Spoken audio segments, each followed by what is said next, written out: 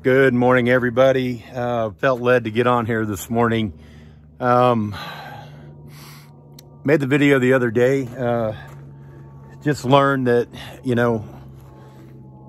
crap hit the fan in Israel and didn't really understand the extent of it. They've been fighting and squabbling and incursion after incursion. But man, you talk about perilous times. Going to the next level, it just did.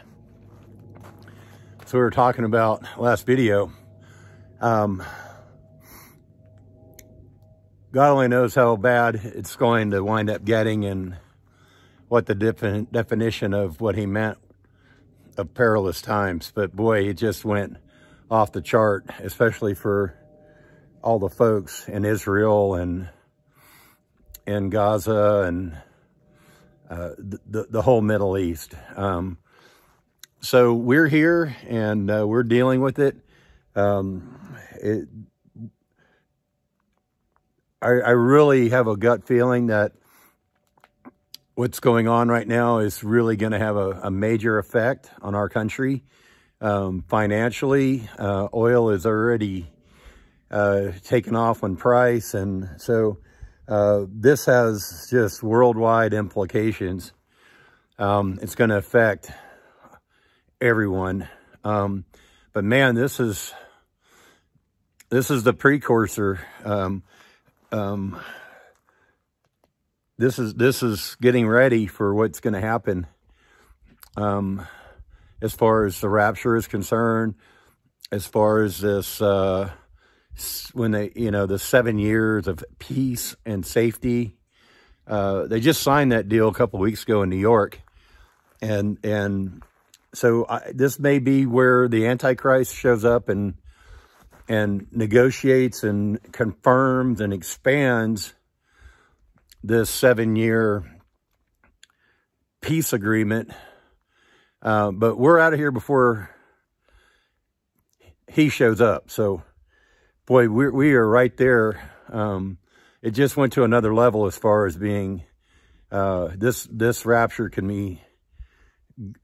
be happening anytime. So I just felt led to get on here this morning and say that the perilous times just went to the next level. Just now getting daylight. We're fog again this morning. We had rain Saturday, Sunday. Supposed to be a beautiful week. Highs in the upper 40s, lows down right at freezing, but we're just going to keep occupying. We're going to keep plowing away. We're going to be working our field. We're going to be taking care of what we're in the middle of here and just keep going. That's what God's, calling us all to do. Keep working away, occupy, keep doing our thing. And so that's what we're going to do. And man, we had a real blessing, over, and I just want to shout out a praise, and you know who you are, Joe. He said he was praying for us and praying for me and my family. And I said, yeah, pray that God send me some more cash so I could keep Uriah around for another, keep him here, keep paying him. And so that gentleman donated to us $1,000. And so hallelujah, God bless you, sir, for doing that. So we're gonna keep Uriah around and let him just hang out and hopefully have a safe place that's where he can get away from all the other family crap that he's having to deal with and just hang out with us. And we're just going to work together and hang out and do the man stuff and get some more done. So I'm going to flip the camera around. Stand by. Let me just kind of wanted to give you guys, it's a beautiful morning, even though the weather's soup, but to me, it's beautiful, man. God created all this. So, but yeah, we're going to get back up there and set the rest of the trusses. The truss guy's coming tomorrow, and he's down at Homer this morning, setting trusses. And so we're just going to wound up setting the rest of them. And Andy and I worked on our blocking, got everything squared up, everything's perfect. And we have a game plan on the rest of this and the bracing and making sure that this thing is just as stout as it can be. So, I mean, I'm getting to do the desire of my heart. I've wanted to build my own house and build this building my entire life. And God is giving me the desire of my heart. And so, man, I can't wait. I have home church. This hangar is going to be our home church where, I mean, we want to cook lunch and have home church and then eat, break some bread, pray, whoever it takes. So that's why, you know, that's why I'm building this place, not for my own personal enjoyment, but to share with other people what God shared with us. That's the whole J.P. Dunamis Lodge. That's why that's the vision I got when God led us here, gave me this land. And I wanted to build a place where I can invite everybody to come up here and come visit, come stay, come hang out, and go do some stuff and get away from the lower 48 and enjoy what the Lord's handiwork is up here. Man, it's an awesome place. Beautiful. Nice job, God. You're the ultimate landscape architect and engineer. He's everything. He's the ultimate of everything. But we're praying for the peace of Jerusalem. We're praying for all these families. It's horrible that God's chosen people are suffering, but man, they've suffered throughout history. And you know, they're just like the rest of us, sinful people, and you know, don't follow God all the way and don't follow the word.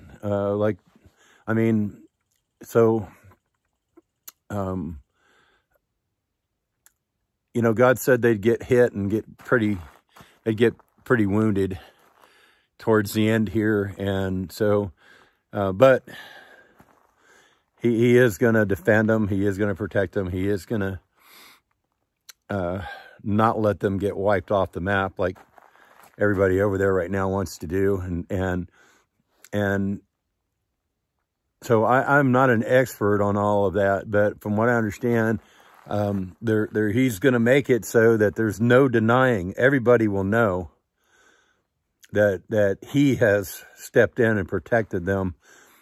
And I'm not for sure at what point he does that, but you know, I know that he's going to let them survive. They're going to get wounded. They're going to get whacked, but he is going to protect them. And he is going to make it so that everybody on the planet knows that he is who he says he is, and that those are his people, and that, you know, he is the God that he is. So we're praying for everybody. It's heart-wrenching. You know, I got on the interweb last night. I didn't watch a whole lot of video, but I watched enough to know that it's, you know, there's some conflicting reports on the number of dead, and I am dumbfounded that Israel got hit that hard. But God has a reason for everything. And so, but yeah, we just went to the next level on perilous times. So, for them, obviously physical peril. And then, obviously for us, we're not quite there yet. I don't know what's going to happen, but, we all need to be prepared as best we can, for whatever possibilities may show up. And then if it does get real crappy here and the crap does hit the fan and it does get, we need to be prepared as best we can. And everyone needs to be thinking ahead about that. This test on our phones, I didn't acknowledge that test. I didn't open my phone. I didn't do anything, but I guarantee you, If our government wants to shut everybody's communication off all at once, they can do it. Shut down the interweb, shut down our phones, you name it. They can cut us off in a heartbeat.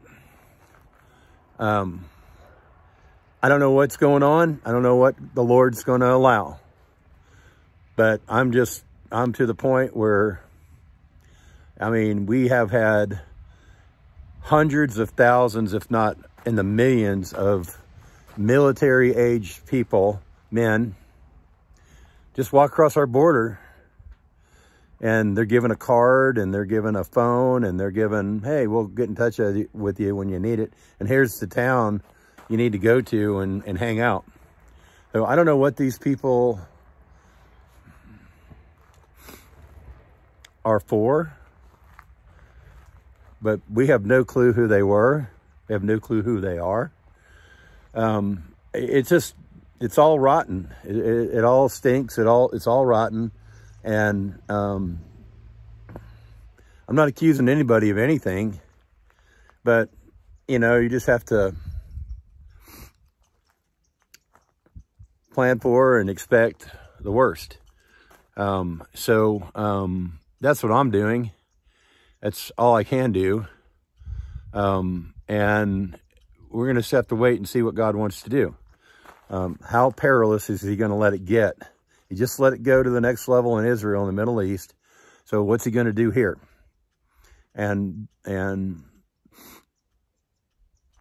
we saw how easily everybody got put in timeout, and how quickly everybody got controlled. And so we have no idea what anybody's going to wind up doing here. We have no idea. But we have to, man, don't get deceived. Just you got to persevere in your faith. Just concentrate on Jesus, concentrate on his word, concentrate on his promises, and not let what's going on out here splash on you and drag you in to what's going on out here in the world. Don't be conformed to it, and don't be afraid by it. God said you're going to hear, you know, wars, rumors of wars, and not to freak out, not to get upset. It just, we got to hold what we got, man. Just keep it together, keep it together, keep it together. Trust in the Lord and take it a day at a time. Try to do what we can to take care of our families and ourselves, and try our best to be prepared for whatever God's going to allow to take place here. But, you know, I've been busy, but I really feel led to start a live, and I'm kind of on my enclosed porch where I can fire up the wood stove. I really want to do a live, just a little program, a little, you know, the JP Dunamis Lounge, you know, if you want to call it that. We'll have a tiki bar. We'll have a coffee bar. I mean, I really want to do a live to where we just answer questions the best that we can. We'll go through it, look at it, you know, look at the Bible, answer questions. Obviously, man, open for prayer. We'll do just open live prayer. So, I mean, if we can get some other folks that want to do a video conference type thing where they come in to a video chat and kind of join in and talk about some things. I just want to, I really feel led that we should just have an open place where anybody can come in and feel safe to just say, hey man, I'm really wondering about this, or I'm really struggling with that, or, and just give everybody flat out, straight out of the word advice, or you know, let God by the Holy Spirit step in and start helping people really get it together with him and really go to the next level in their walk and their faith. So that's what I feel led to do. I'm not for sure what time or the day or how often. I mean, I really would like to get through this week and You know, maybe I'll do a test run where we can do a live and do some Q&A and do some prayer requests or whatever comes up, whatever the Holy Spirit wants to bring up, and you know, start looking at doing that. If we do a live, then I can record that and then just post it as a regular video. I'm a little reluctant about doing like an hour. I know everybody's busy.